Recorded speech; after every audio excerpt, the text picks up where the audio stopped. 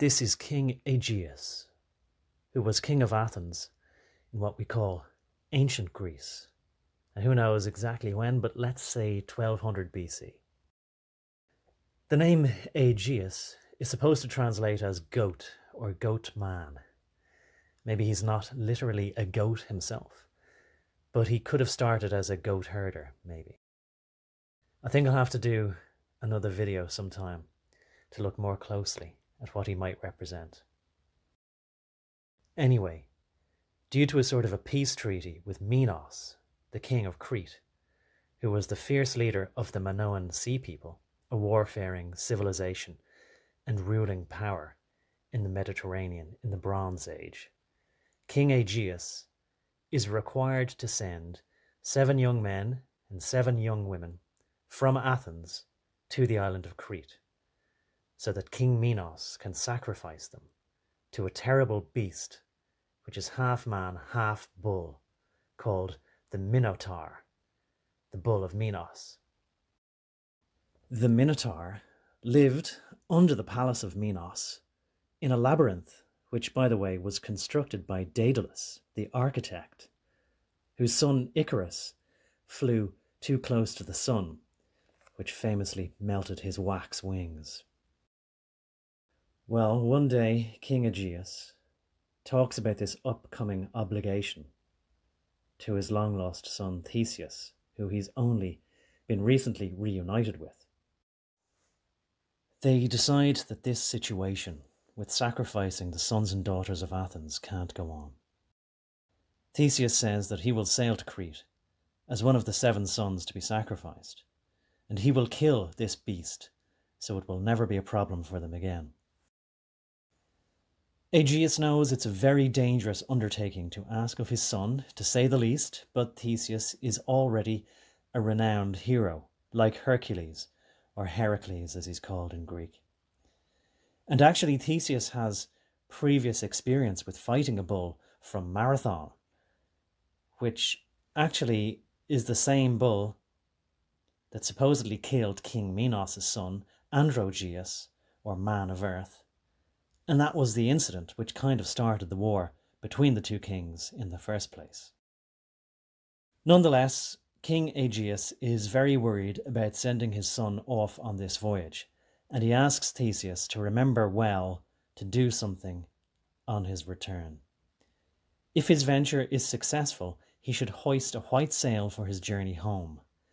But if he has been slain by the Minotaur, then his crew should keep the black-coloured sail up. Well, Theseus is successful, and not only kills the bull, but he escapes the labyrinth with the help of Princess Ariadne, the daughter of King Minos, who ties a thread from a ball of yarn around his waist, which crucially allows him to retrace his steps and find his way out again. Needless to say, there's more to this story, and I'm leaving out quite a lot, which I think will be worth going into another time. But meanwhile, every day King Aegeus looks out to sea, anxiously awaiting the return of his son. And what with all the excitement and everything that happens in the intervening time, Theseus forgets to change the sails on his ship for the white ones. And then one day, when the ship comes into view on the horizon, King Aegeus sees the black sails and his heart sinks. This fateful day he had dreaded for so long has become reality. And full of grief and guilt for having sent his son off to die, he hurls himself off the cliffs to his death onto the rocks in the sea below. And so, legend has it, this is how the Aegean Sea got its name. Even though if you look at it on a map, to me, it looks to be just part of the Mediterranean Sea. Which, by the way, means middle of the earth. And if you didn't know that, don't worry. That was staring me in the face for years, and it never occurred to me. Very often, you don't notice things that are so obvious because, in a way, they're too close to focus on them properly. Now, in these kind of myths and legends, Some people debate about whether they're true, historically accurate, or maybe based in truth and just embellished somewhat. I have a feeling that they're all mostly rooted in truth at the very least, but I think the question of how and when exactly they happened is not as important as their use in teaching us things like morality, causality, and people's motivations, and getting us to think about all sorts of ideas that might not be directly related to the story, but allows our minds to wander in all sorts of useful directions from having heard it. That's why I think it's probably not a good idea to tell people what the moral of the story is. For starters, there's likely more than one simple conclusion to be drawn, and certainly more than one follow-on thought to be had from listening to a classic story such as this. But if you spoon-feed the moral of the tale to them, then it's not going to make as much sense to them as it would have if they'd arrived at it for themselves.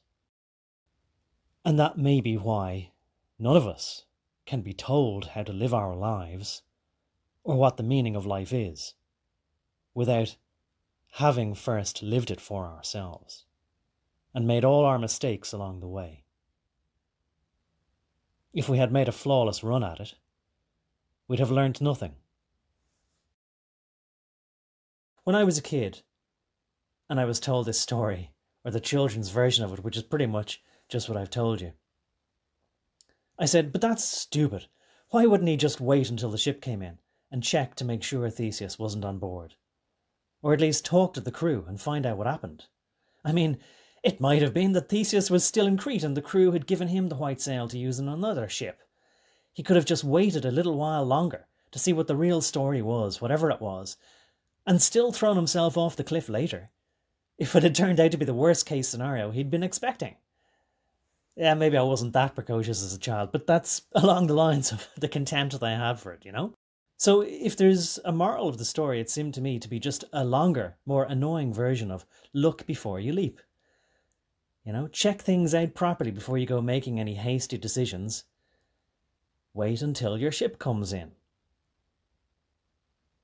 And there's another moral too, which is if you say you're going to do something, this is sort of like a corollary to the first moral. If you say you're going to do something, then you'd better keep true to your word and do it. So say what you mean and mean what you say. While you're engaging in revelry, you should think of who might be anxiously awaiting news of your safe arrival. And again, this is another twist on it maybe. If you are prone to being forgetful, and you know that there's something you have to do later, especially when you're in good spirits and having fun now, then you should set a reminder for yourself so that you don't forget.